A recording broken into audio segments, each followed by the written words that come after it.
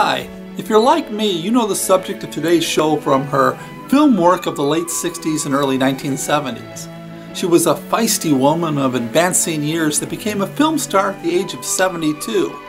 The thing is, she made her first film in 1915, 54 years before she became a film star. She had a very interesting life, but the part I'm going to talk about today happened in 1920, and that's when she had both her legs broken on purpose.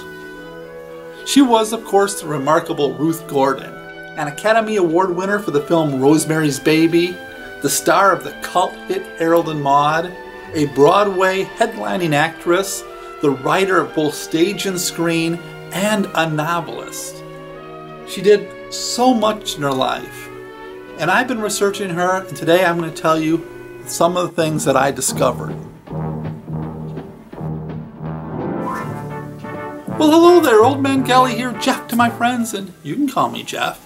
So Ruth Gordon, before she started appearing on TV and films, before she was a novelist and playwright, she was a huge star of the stage, but it wasn't easy for her to get there. Most, including her parents, tried their best to dissuade her from becoming an actor. In fact, a school she attended to learn acting told her she wasn't acting material and wouldn't let her come back for a second term. But Ruth kept going on to become a huge star of the stage. Ruth was an amazing person and showed that it's possible to achieve your dreams even if everybody else says you can't. She was born in Quincy, Massachusetts as Ruth Gordon Jones on October 30th, 1896 to a relatively poor family. But it was after she saw an actress named Hazel Dawn in a production of The Pink Lady that she decided she wanted to become an actor. This was much to her parents' disappointment. Her father hoped that she would become a physical education teacher. Ruth later said, "My Aunt Ada told Mama for Ruth to be an actress is like being a harlot." But Ruth fought them all and wore them down, determined to make her dreams come true. Then the small, soft-spoken girl appeared in an amateur stage production, and afterwards her mother told her, "How can you be an actress? You can't even be heard, Ruth." She traveled to New York, but after failing to make it as an actress, her parents talked her into enrolling in the American Academy of Dramatic Arts. But it was at that school that Ruth was called into the office of the president of the school, and he told her, "We feel you are not suited to acting. You show no promise." She was refused a second term and sent home, but of course this made Ruth more determined than ever to succeed. She begged her parents to let her go to New York again to try to make it as an actress. Now the family had very little money, but her father gave the young 19-year-old $50 and bought her a one-way ticket to New York. She left home on August 1st, 1915. But she found things very difficult in the big city. For months she tried to break into the theater with no success. The only work she found was in Fort Lee, New Jersey, playing bit parts in a few silent films, which paid her $5 a day. Ruth finally got her big break playing Nibs in Peter Pan on Broadway opposite Maude Adams. Now from what I've read, Ruth still had no real acting ability, but this part suited her because she had very little dialogue and the fact that she was small and cute really helped.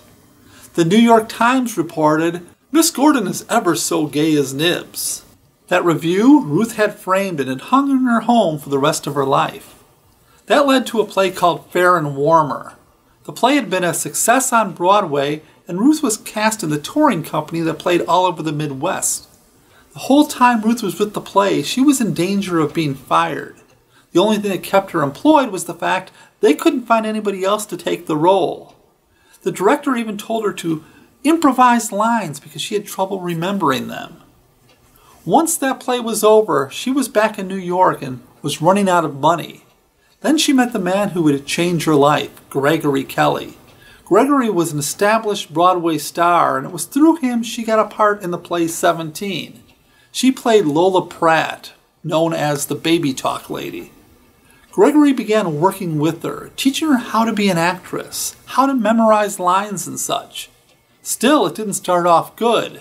Haywood Braun of the New York Tribune wrote, "Anybody who looks like that and acts like that must get off the stage."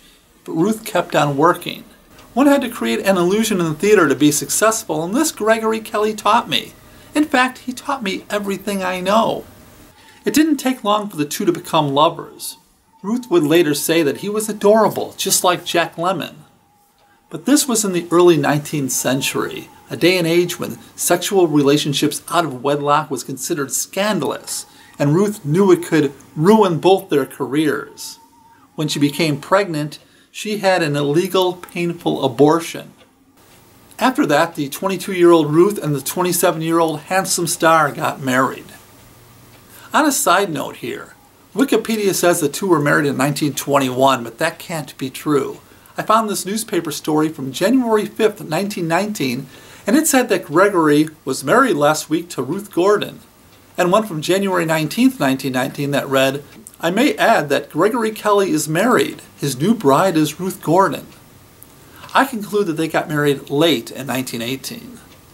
Gordon's next big play would become Tweedles in 1923, but before that she had to deal with a deep, dark secret, one that would keep her off the stage for months. It began when she was in Chicago.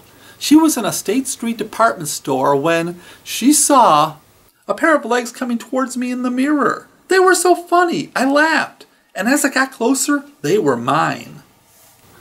You see, she had been hiding the fact that she was bow-legged for years. She knew how to stand on the stage to hide her condition, but finally she decided to do something about it. "I always worried because my legs were bowed," she said. "It interfered with my acting. Whenever I tried to act, I was thinking about how to pose on stage so that the audience would be watching my acting, not my bow legs." She thought about it for years, but after seeing Marilyn Miller's beautiful straight legs in a show in Atlantic City, she decided to do something about it. Marilyn Miller apparently was known for her beautiful, perfect legs. Dr. Edwin Ryerson of Chicago's Presbyterian Hospital told her that it was something she should have had taken care of when she was a kid. And at first, he refused to help her, saying that she had two healthy legs, so an operation was really unnecessary. Ruth begged, telling him that she needed two good-looking legs for her career. "I can never be a great actress," she pleaded. "My bow legs won't let me. When I'm on stage, I have to keep my mind on them instead of my part." Finally, Dr. Ryerson agreed. Now, I don't know what hospitals were like in the 1920s, but I can only imagine that there was some sort of risk in having her legs straightened. After all, each leg had to be broken twice, once below and once above the knee, so. When I went onto the operating table, I was smiling and as happy as could be. I wasn't a bit worried. The doctor felt my pulse and all he said was, "Oh God!" He thought it would be going a mile a minute, but instead it was normal. Doctors broke each leg twice, then chiseled out some of the bone, then set them fair and square. Then they put them in casts to grow together straight. Her husband, Gregory, fully supported her and stayed with her the whole time, showering her with presents.